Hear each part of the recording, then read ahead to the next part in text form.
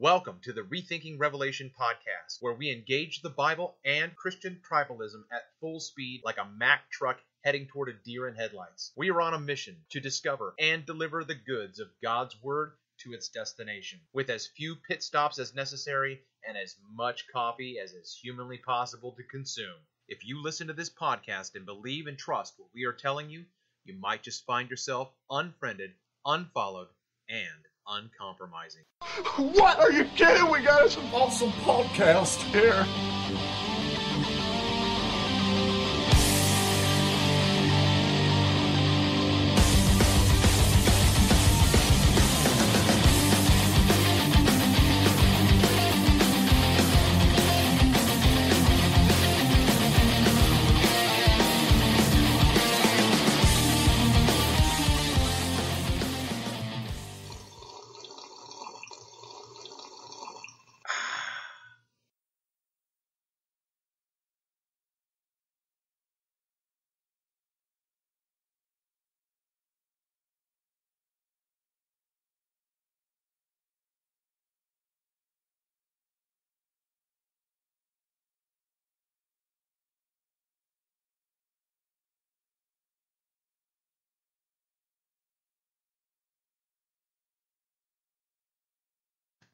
So grab your cup of joe and sit back and enjoy the rest of this interaction.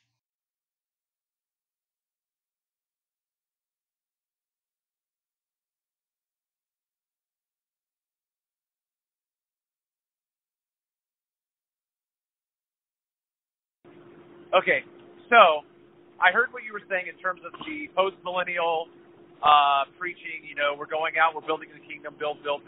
Right. Preterism. What I don't have in my paradigm right now, what I don't have in my cognitive dissonance is that a full preterist understanding of the New Testament precludes that application of the gospel reality today. So, on the one hand, I'm you 20 years ago because that's where I'm at, and I'm right. Yes, that's what we are fully preterist because we believe that the yellow brick road was the anticipation of what Christ brings in the kingdom, and then that yellow brick road is done with. Therefore, those prophetic expectations are done with. That doesn't, in my mind, eliminate the post-millennial proclamation of the gospel for the gospel to go out and continually transform and change lives and promote hope and expectation for our glorification in the next life. Right. And that, like I said, I mean, that's where I was. What started the whole thing was we had we had this idea of an infinite history. History would actually never end. In fact, we called it infinite procreation. When it hit me between when it came to me very, very, very, very clearly one night reading Gordon Clark as anyone else, and there it was, and history has an end to it. It must have an end to it. Then that kind of started an avalanche for me. I thought, well, if history has an end, then God does know all of his people. There's not an infinite number of people. There is a number, like the Westminster Confession says, which can neither be increased nor decreased of his elect. And that's what got the ball starting. I thought, well, then history has an end. Well, then that means what would that be called? Well, it's called the last day. That's what got the chain rolling for me. It's like, oh, man. Right. Oh. I still hear... Travis, I got to ask you a question now. Yeah, because I think I know where you're going to go with this. Okay. All right, so, again, these are just conversations which we need to have because we all love Jesus and we all love God's Word and we all love the church and we actually want to respect tradition and make sense of it.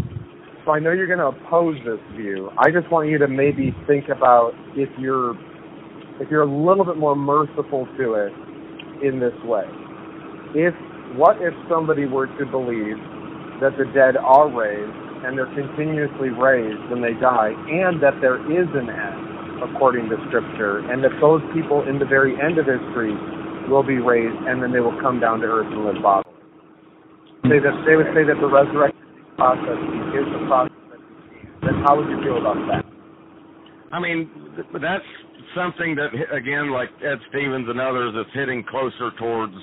So you're open to that, and by any stretch of the imagination, Don Preston would not affirm anything like that at all. I'm opposed to Don Preston. Right. Full preterist. So that to me is a better, if you're open and you're still, then I'm fine. I'm like, okay, well, then, let's keep talking.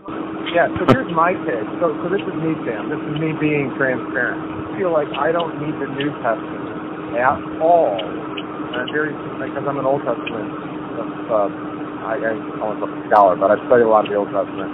I can get the end of the New Covenant out of the Old Covenant Scripture. You should be able to. Right. So. Again, I'm not an enemy of John Preston, but I don't ever endorse anything, and I think he's a writer as well. I've enjoyed reading his books. I get where he's going, and I get that he says things that are seriously controversial. I'm committed to there being an end to New Covenant history. It's not eternal. It's not an end to New Covenant. It's just an end of the history of man. This is not going to go on forever. Yeah. That would be to attribute something, the communicable attribute to God, which alone belongs to God eternal. That would be to communicate something to history, and to evil, and to violence, and to sin, and that runs into so many theological problems. I don't even want to talk about them. Do you feel like this might open doors for reconciliation, presenting it in that way?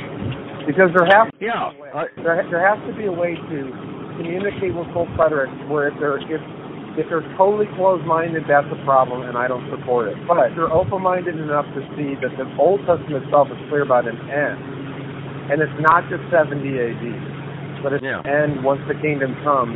Do you think do you think you're more sympathetic to those? I'm more sympathetic, yeah. Okay, all right. I mean, I quoted a verse, which, is the great Reformed verse, and I know Travis knows this well because if he's Reformed, he's heard of it 1 billion times. I know I am the Lord, I know the beginning and the end, I am with the first generation, and I am with the last, I know all between the beginning and the end. That's in Isaiah. Classic Calvinist verse, classic. I mean, we cite this one from here because it means what it... Well, when I started quoting that, saying, look, there's a beginning and there's an end. God says He knows from all the generations, from the first generation to the last. And then a full preterist told me, oh, no, the first generation was the first generation of Israel, and the last generation was the last generation of Old Covenant Israel. That's the beginning and the end of stuff. And I looked at him, and I'm like, you've got to be kidding me. There's not a human being in the world except a full preterist that would say that. And that's when I knew there's something else going on here. Let me interject real quick, because that wasn't where I was going to go, although it was a great question to bring up. My response to what Sam said, and I can't remember exactly what it was, but it was almost, this is what I would say is I still feel like, Sam, that there's no reason to throw the baby out with the bathwater. People hiccup in your system. And I feel like that's where you felt like you had to go. So, like, when you say, okay, I can't go here. Like, for me, I can't deny the incarnation of Christ. Oh, no. Okay. But that doesn't mean that I'm going to throw out my full preterist persuasion. That doesn't mean that I've got to lay that aside and say, now I'm no longer full preterist. So I'm on the same page as you in terms of our desire to see peace and unity. But on the one hand, I'm almost saying, Sam, come back, because I don't think that you are making you're drawing a reasonable conclusion, and you're throwing the baby out. Well, I mean, for me, I'm still a preterist. I've always maintained that aspect. For instance, like the incarnation of Christ, especially Greek Orthodox, on the continuing incarnate body of Christ. when Don Preston says that he divested his flesh and he shed his body at his, that alone is heresy to Greek Orthodox, to Roman Catholics, and to every conservative mainline catechism, confession, and creed that has ever been written. It goes against every aspect, but Don doesn't have a problem with it. And there's a lot of Christians saying, well, no, why does Jesus still have to be in his human body? And I want to wring their neck and like, because he's a man sitting at the right hand of God. And if he's no longer a man with a human nature, then we're all in trouble. We're all very much in trouble. Right. I don't want to get... Yeah, I think that Travis and I both agree that Jesus has a human nature, but we would say it's glorified. Where do you stand on that? I say he's glorified, yes. And I agree with the Roman Catholic and Greek Orthodox that he was glorified at his resurrection. That's when he was glorified, because that's what Paul says, that resurrection. It's sown in corruption, it's raised in glory. He wasn't raised in non-glory and then waited 40 days and then was transformed into glory. I mean, as I was saying, these have become sort of core, like the millennium. That's not 30 years. There's no way around this. I don't even listen to someone that tries to say it's because you can't find But you do take it as symbolic of the reign. Oh yeah, it's definitely symbolic. Just as the cattle on 1,000 hills. I mean, there's more than 1,000 hills. So 1,000 can always be expanded upon, but it never in Scripture is reduced. Never. Well, nowhere. Again, I'm not trying to make you not believe your commitment. But do you mind if I say a thought about that? Right. About the shrinking. So here's what I have to say about that.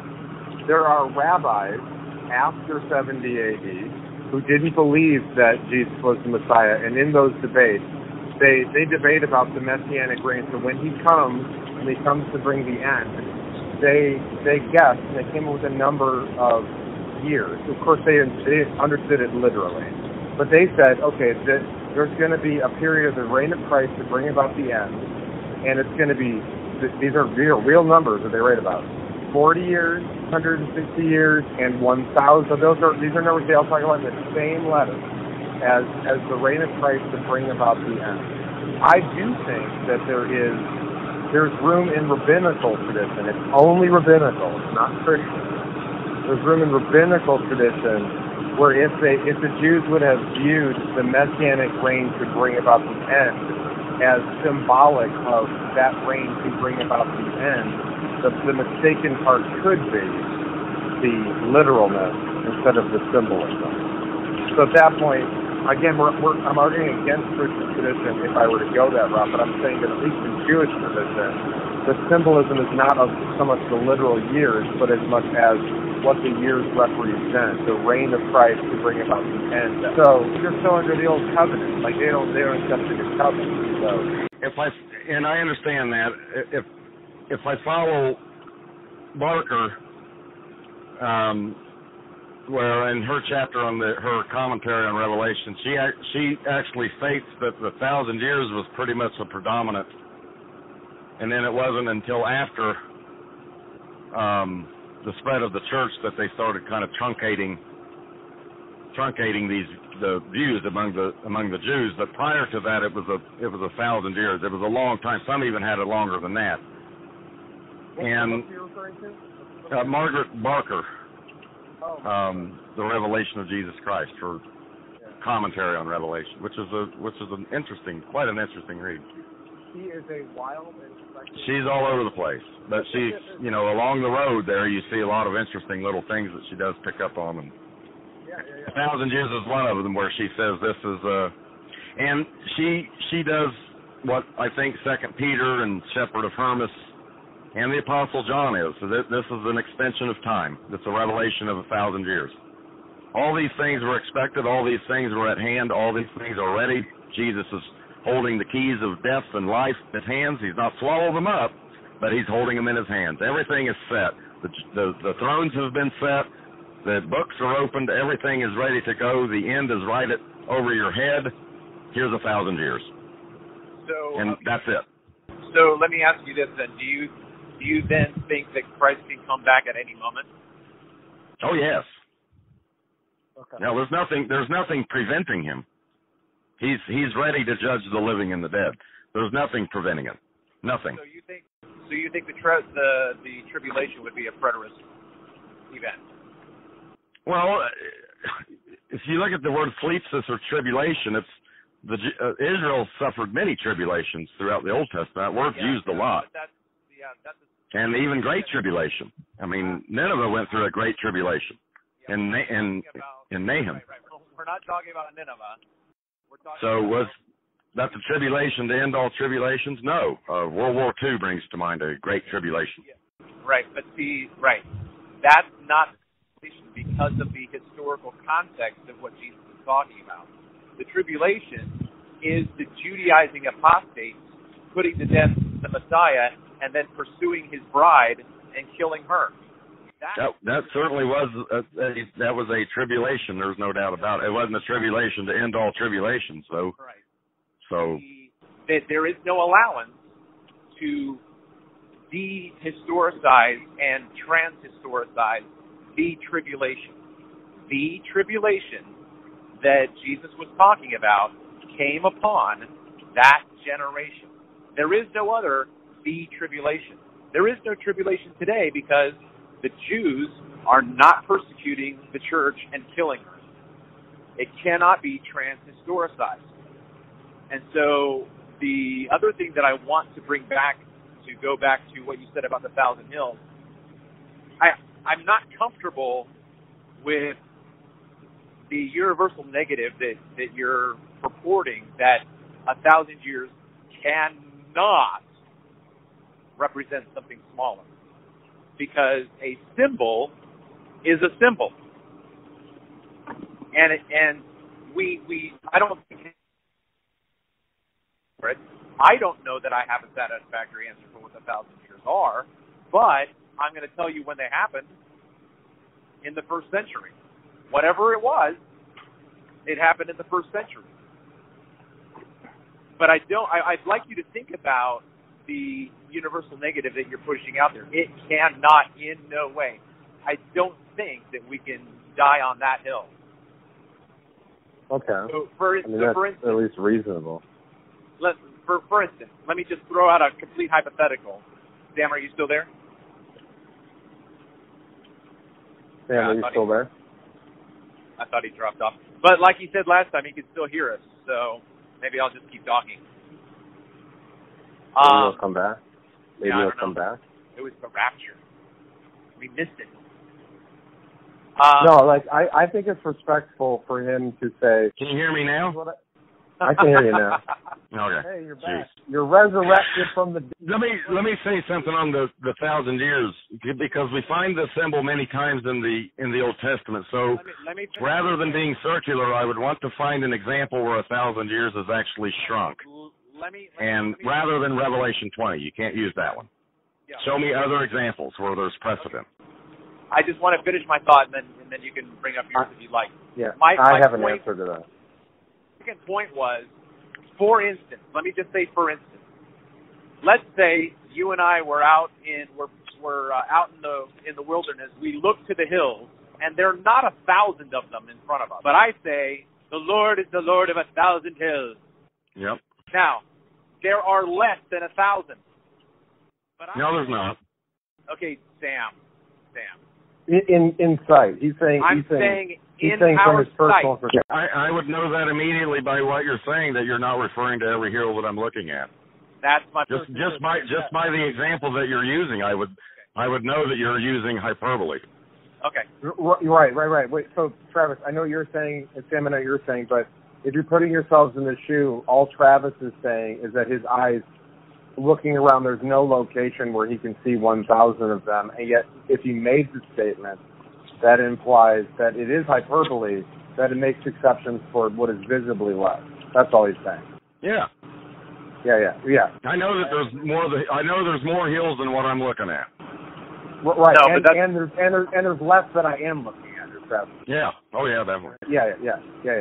That's all Travis is saying. He keeps his covenant to 1,000 generations. That's not what that means. Is he keeps his covenant eternally. He keeps his covenant. It's 1,000. I mean, they didn't have a word for 1,000,000 in Hebrew, so it's just 1,000 becomes this kind of word that's thrown out there. That 10 times 10 times 10. It's a magnificence. So and it's never shrunk. And I would have to see an example where it's shrunk, and there isn't any. And to use such a grandiose symbol for 37 years to me is just begging the question. It's not shrinking, Sam. It's just what we're trying to say is, again, a symbol is a symbol. It by nature, it's not literal. It can be large. It can be small. I'm saying it can be large or it can be small. We cannot necessarily eliminate one or the other per se. So here's my response. I don't know how familiar you are with rabbinic tradition. I'm only vaguely familiar with it, but I've focused my study on the millennium. And what I have found out is that the rabbis, when they came up with the reign of the Messiah when he came, and they came up with the number of 40 years, 360, 1,000. Can you all hear me, by the way? Yep. Sam, can you hear me? Just keep talking. He'll come back. All right, so maybe you can hear me. So what I found in my studies is that the rabbis took literally the 1,000 generations to Israel, the language of God's faithfulness to 1,000 generations to Israel. And I noticed that there were not 1,000 generations of Israel before Israel ended. So by implication, the 1,000 is of less than what is literal, 1,000. Okay, so let me try to restate what you're saying. You're saying that in their ideology, they're saying that this is talking about Israel's generations. Like you're saying about this. You're breaking up. I can't hear what you're saying. I can't hear anything now. I can't hear anything, but we're still on the phone. Can you hear me? Yeah. Okay. Did you hear what I said? No, because I couldn't hear anything. I just tried to clarify that I understood what you were saying.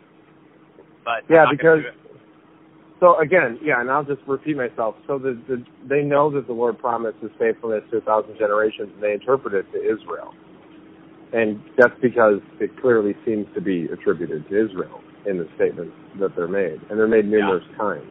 Yeah. But we know that there were not literally 1,000 generations of Israel. There still have not been 1,000 generations of Israel to this day. So, in light of that, that's an implicit example, at least. If we're just going to accommodate the 1,000 years being symbolic of a time that's less than 1,000 literal years, that's at least an obvious statement where it's not beyond what God actually provided historically. It's actually much less than. Israel didn't last 1,000 generations. On how you define Israel. Oh, I'm totally with you. I'm totally with you with the. I'm not even a supersessionist, but I get the language. I think that the church is the new Israel. But it's so interesting. It's so interesting as far as dialogue goes. Rabbinical commentaries have arisen within the last 50 years to literally take the place of New Testament studies. There's this whole branch called Second Temple Judaism and early Christianity. And Second Temple Judaism has this language that's tied in with 78 Judaism. And I find it interesting that the literal 1,000 years ends up being a mistake on the sense of rabbis because they reject Jesus as the Messiah bringing in His reign. But they still take the promise to 1,000 generations. But we know that if Jesus is true, that the 1,000 generations of literal ethnic Israel ended way less than 1,000 generations. Well, I mean, there you're bringing in, the Talmud or Mishnah or whatever you're getting that from into the discussion of Revelation 20. And I don't think, it's very, well, number one, Mishnah was not until 200 CE. So No. I'm saying, why is that any different than bringing in Second Temple information to help us understand the New Testament? Well, it does help us understand, but it's not the end-all, be-all, because like you said, he has 40, he has 360, he has 700, there's 800, I've seen 900. I've seen one rabbi who was equating it to the time that the day of the Lord was Adam's day, and that Adam died in the day of the Lord, because a day is 1,000 years, and Adam lived only to 930 years. So we can go down that route all day long. Yeah, again, I agree with the ambiguity of interpreted, but I'm at least, so my only reason for opening up even rabbinical discussions is so that Christians can treat other Christians and with there being a more fundamental unity than the eschatological hills we die on. They're like, I don't agree with the Don Preston full preterism. So like, I'm with you on that, Sam. But right. Since I'm with Travis in opening up the discussion where how can we bridge this where these full preterists like Travis they're not treated like Don Preston, but they're also they're not Arians, if you know what I mean. That's why I really want to facilitate the discussion, because I'm within the Anglican Communion and I get it, and I interact with Catholics and Orthodox on a weekly basis during their PhDs, and I really respect the openness to Christian tradition, how they've thought through previous commitments, and then they've changed their mind based on new historical insights. And it doesn't do away with the creeds. It just means that, like, we need to be willing to treat each other as Christians, knowing that the church has said one thing and we say another. That's very different than the Don Prestons of the world who try to create a whole new church. I'm not in favor of that. I don't, because of, and this gets into other doctrines where, again, Jesus Christ didn't shed his body at the ascension. His body was glorified, and what theologians, Charles Hodge or whoever you would count, whoever you read, it doesn't make any Greek Orthodox, that Jesus, the human being, Jesus, the man Christ Jesus, is local and spatial. The human being is. He's local and he's spatial. Well, he must remain in heaven. Okay, so I can't see Jesus. I've never seen him. I've never seen him I've never touched him. I've never seen him. Now, the Logos, the Spirit of God, and here we get into Trinitarianism. Yep. Because of Christ, who is omnipotent, but the man Christ Jesus is not omnipotent. There's incommunicable attributes of God that are not given to the man Christ Jesus, nor are they given to him in his exaltation in heaven. So, that being the case, Jesus, the man Christ Jesus, did not come to earth in AD 70. If he did, he would have been seen. And he wasn't. Well, yeah, who thinks that he did come to earth bodily? The full preterists do. Oh, see, I don't agree with that. Or they go the other route and say that he no longer is in his human body. See, they got to get around that because they have to have all prophecy fulfilled in AD 70, so they have to attack the continuing incarnate body of the Lord. Or, as I did in one lecture against Don Preston, you got to get rid of the body. You have to. Yeah. Because if Jesus was raised in his body and his human body was glorified, then that defines what resurrection is. That is the very definition of it. Do you ever feel that you got caught up in a movement and you helped popularize a movement that I mean, it's obviously problematic, but like that there's now a growing interest in how to rethink full preterism, where they're not at all fitting into that. And there's many that are coming out. They're beginning to relook. And I said, that's all I'm asking you to do is relook at this. All prophecy was fulfilled in AD 70, because that does not work.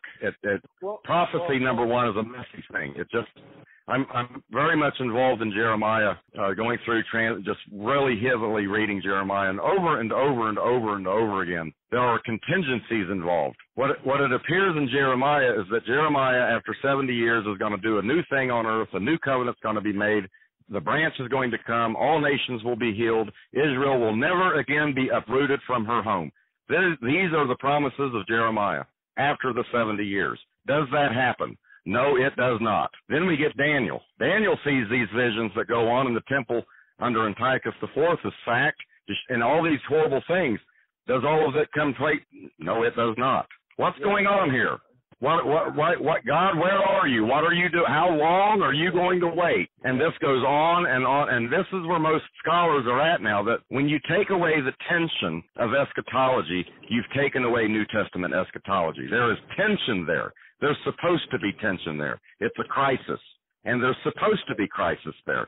It's your faith in God is being tested. Are you going to maintain, and are you going to stick through? Are you going to maintain your faith? Or are you going to figure it all out and it was all solved in AD 70? That's not an answer. That's not an answer.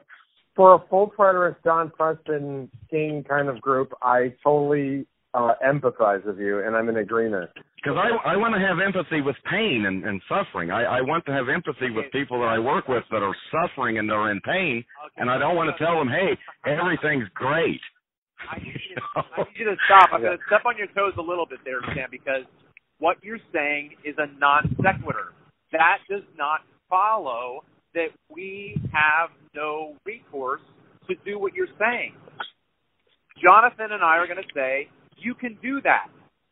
You can. Oh, I hear you guys. Yeah, you guys are doing that, but I'm saying full preterists in general don't do that. They don't have a recourse. They've cut off any recourse. You guys haven't, and that's fantastic. Right. But listen, what I'm saying though is that don't bring it up then. If Jonathan and I, I don't. I know. I'm being a little bit, but my point is that we don't want to go down rabbit trails that we don't need to go down. So that issue for us. So talking about suffering and all that kind of stuff, we're going to affirm that and be good with that. In my interactions with some of the Reformed guys that I've had on my podcast who have written books on post-millennialism and things, my one response is that if you are going to maintain that aspect of prophecy, then you have no guarantee that history is going to end, because something else in the future can always come up again. It's going to be a hiccup. Well, no, there I have it with what we call, there's the hidden counsel of God, which will always stand firm. There are things known in the hidden counsel of God which will always stand firm. And then there's, from the standpoint of man, there's contingencies. These contingencies are not forever, neither are they ever given any attributes of being forever. There's the hidden purpose of God. I can say that because I do not know the times and the seasons the Father has set. There are set times and seasons. I don't know them. I don't know the contingencies of them, but they are going to happen. Yeah, so Travis, I agree with Sam on this regard. There's mystery. See, there's mystery there. Where's the mystery? Yeah, but again, I want to go back to unity, because I'm thankful that you see that Travis and I are not in the Don Preston camp. I don't see you guys there, no. No. But what we want to do, we want an open conversation where full preterists of the Don Preston camp can rethink Revelation, and we feel like that's impossible without engaging with Christians that are not full preterists. Well, we've brought on scholars on the podcast, one from Jerusalem who's written his PhD thesis on Adam as Israel as Adam, as an introduction to the Tanakh. We brought on temple scholars. We brought on ancient Near Eastern scholars. We've talked about a lot of things, and we're not at all saying like, oh, well, we have them on the show in order to endorse everything they believe. We feel like there are enough discoveries to rethink Revelation where there can be an exodus of sorts out of the Don Preston groups, but still not be treated like Arians because they want to believe in fulfilled prophecy. Travis is wrestling with, and I wrestle with this too, so I'll speak for myself. I wrestle with being treated by pastors as an Arian, when all I want to do is talk about the Bible and the tradition. And I'm not ignorant of the tradition. And like I feel like I get blacklisted and blackballed like I'm an Arian and I need to repent, when I really think to myself, man, like I just want to be shepherded through this. Like walk me through this rationally. We've tried to break down the basic elements of what I would refer to as biblical eschatology. There is a finality to history. I agree with you. There's no. 100% if you surrender that one, then you're opened up into all kinds of stuff. there is going to be a new heavens and a new earth. There's going to be that, a restoration. Right. But I don't know what that is. Don't ask me the scientific definitions and what kind of molecules are going to change into. I don't. That's ridiculous. Paul does not engage. When people say, "Well, you believe in resurrection of the dead," and I said, "Yeah, well, you mean physical bodies are going to?" Well, not so fast. Paul talks about a spiritual body. There's continuity. There's discontinuity. These are theological terms. It's self-same body. There's form. There's identity. There's those kinds of things.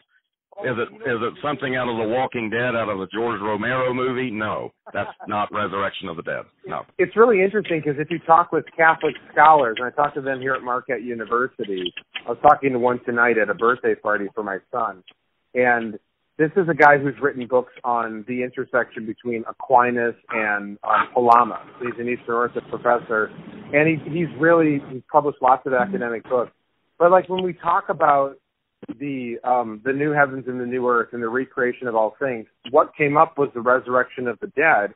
And he actually said, well, in the tradition, that's very open. Like we're not saying that like the ashes in the grave are what are exactly come back to life. We're saying they're saying that the substance of it is somehow connected with the glory. Exactly.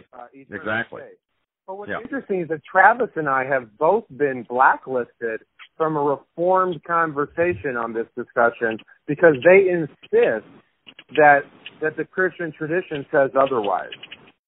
Oh, no. You can't read John Calvin, where Calvin talks about the subsistence. Today we would use the term DNA. Yeah. Yeah.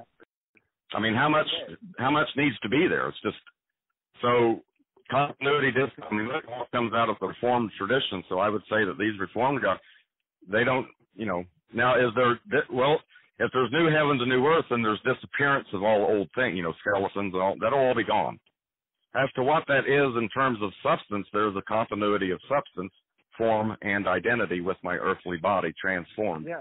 Yeah. As it should be in the mind of God. Yeah, and what's so interesting is that we've gotten to the point in Christian tradition where we're so divided that we can't talk about how this fits with the Bible anymore. One tribe says one thing, another tribe says another. It really shouldn't be a Don Preston tribe versus Christianity, and that's opposed to that. I mean, Preston sticks out because he's the most voluminous full preterist author to date. I mean, he's the most one. He's the biggest one that's out there right now. As far as I'm concerned, he inherited from Max King and continued on. And I watched his ministry.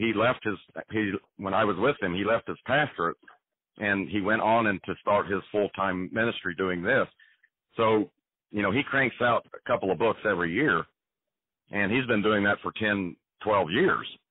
So he's built kind of a full preterist empire for himself. He is the go-to guy. It's unfortunate that there are not other voices out there that are competing and taking on Don Preston, but everyone seems to be afraid to take on Don Preston. And I'm like, this guy is not off limits.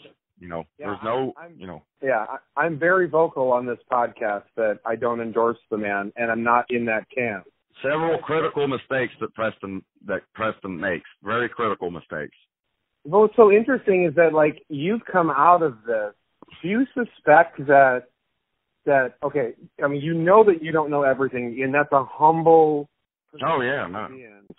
And exactly, like that's still searching, but like because of your openness, I feel like we have an advocate with you where we can say, okay, we're brothers in Christ. We're both possibly talking past each other in places, but we're neither of us are in the Don Preston camp. Neither of us. We all want to take the integrity of the Bible seriously. We want to talk about hermeneutics. We want to talk about how we do not divide the church that exists. We don't want to create a full preterist tribe. That's not what we're about.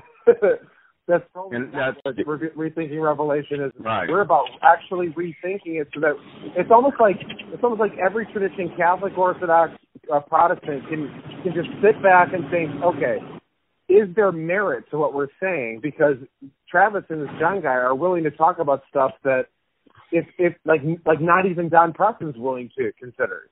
Right. Yeah, you're outside the bounds. I mean, I wouldn't consider you quote unquote full preterist.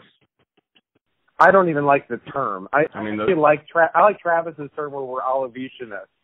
We think that the Olivet Discourse has significant ramifications, understanding the New Testament. I mean, we would encounter people. The first thing, I mean, look, I work at a hardware store, so I'm seeing, and I was a contractor, janitorial. I owned a janitorial business, for 11 years. So my dad is blue collar, retired Chrysler factory. These are my people, blue collar. That's these are my guys. I'm blue collar. And I'm an electrical contractor. When you start talking to them about resurrection of the dead, they know what you mean. They know what that means. When you start talking about them wars and rumors of wars, they know what that. And if you said, well, that ended in 80-70, they just look at you with a blank stare. Like, well, what do you do? I fought World War II. You want to tell me wars and rumors of wars? You want to tell me that? Yeah, but do you think there's a difference between Jesus and the apostles recording events and then the reign of Christ and his church being like fulfilling antitypes in history of Israel's life and history? There's a lot that plays around with that. We were working with typology, for example. You have Moses, and Moses, of course, cannot go into the land of promise, right? Jesus actually leads them in, Joshua, which is just Jesus. That's it's his name, Jesus. So Jesus succeeds Moses. Jesus leads them into the promised land. First city he conquers, Jericho. Sounds very familiar to the destruction of Jerusalem with the 7 trumpets sounding, and then they surround it, and then the walls come down. But that was just the first city. There were other cities to conquer. And it finally comes into where you have King David, and then the son of David. The son of David builds the temple, erects it, and it says, and there was peace on all sides, and all the nations came, and there you go. That hasn't happened yet. So we were trying to say, we were like, okay, Moses ended. There's the old covenant. Moses could not go into the land of promise. There's the kingdom of God. Jesus brings us into the kingdom of God, and what does he do?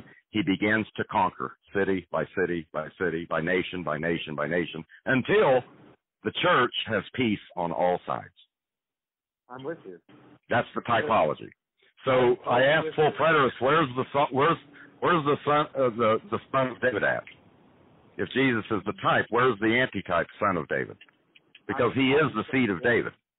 I'm with you. He doesn't stop being the seed of David. He is the seed of David.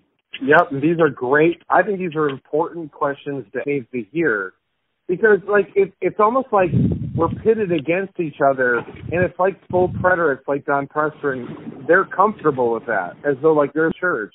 And I have a huge problem with that, because I know my Protestant and my Catholic and my Orthodox brothers and sisters are real brothers and sisters. We're going to be in heaven laughing about how wrong we were about a bunch of things. No doubt about it. I mean, it struck me like you brought up Revelation 5, and they see the Lamb of God as one slain, and what does he call? He says the Lion of Jesus ascended. He's in heaven. The one is slain, and so he's raised from the dead, and he's in heaven. And the angels refer to him and call him the root of David. He wasn't the root of David. He is the root of David. That didn't stop. When he was glorified and remained in heaven, the root of David didn't stop. He is, today as we speak, he is the root of David. Well, I got to do something with that, because that didn't stop in 80-70. He still is the root of David. Amen. And I got to deal with that. I got to deal with the fact that, amazingly, I am still talking about Israel in the headlines and the city of Jerusalem today. I'm not talking about Amalekites. We're not talking about Assyrians. We're not talking about Hittites, except in archaeological discoveries. But we still, present tense, are talking about Israel and Jerusalem. I don't know what that means. I just find it amazing. Yeah, so this even if this is an area of disagreement between Travis and I and you, and even if neither of us agree with each other, I'm curious what your thoughts are about Israel. Yeah, I'm still here. Okay. I found a book by Emil Fackenheim, who's a Jewish philosopher, and his book is The Jewish Return into History. And in that, he says an interesting relationship between Jews and Christians. If it wasn't for the rejection of the Christian Messiah, there would be no Christianity. So without Israel, there would be no Christianity. But in the turn of history, without Christianity, there would be no Israel. Okay. And I thought, wow. Let's see here. So through the demise of Israel, Christianity was born, and in turn, because of the salvation of Christianity, Israel is in existence. And it sounded familiar. I was like, here's the prophecy. The nations will carry you on their arms. The nations will flock around one Jew. 1,000 will flock around one Jew and will carry you on their arms. And I'm like, there is a relationship between Judaism and Christianity that we have ignored for a long, long, long time. And, I'm an ecumenicist. I'm very strong in ecumenical dialogue, and even with Muslims, devout, sincere Muslims, not the nut jobs and the crazy nut job people.